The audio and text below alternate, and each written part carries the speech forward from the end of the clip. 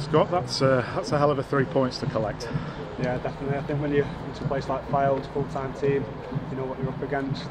Just glad to get the 2 early goals and probably rode a storm at times, but it showed from the lads that put our bodies on the line and get over the finish line. And a second goal of the season for you, not quite as spectacular as the one against Chester, but they're all important, aren't they? No, I think I tackled it into the net now, but just fell to me after Mills touched it, and I'm just glad to see it get in the back of the net.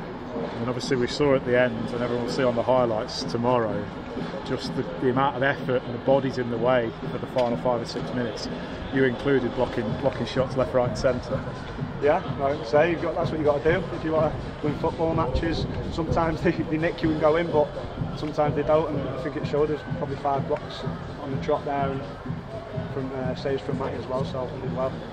And just a word for the travelling support. Obviously it was a sizable number, and they were loud for the entire game. Yeah, they were incredible today.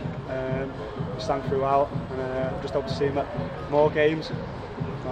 Yeah, buzzing. Obviously it's a very, very quick turnaround now. How do you find having such a short gap between games? Obviously it's hard, but you've got to do the right things. Obviously get your food in you now, not alcohol, drink, get your waters in you and stuff, and maybe just tick over in the gym tomorrow. But yeah, hopefully we'll be alright for Thursday.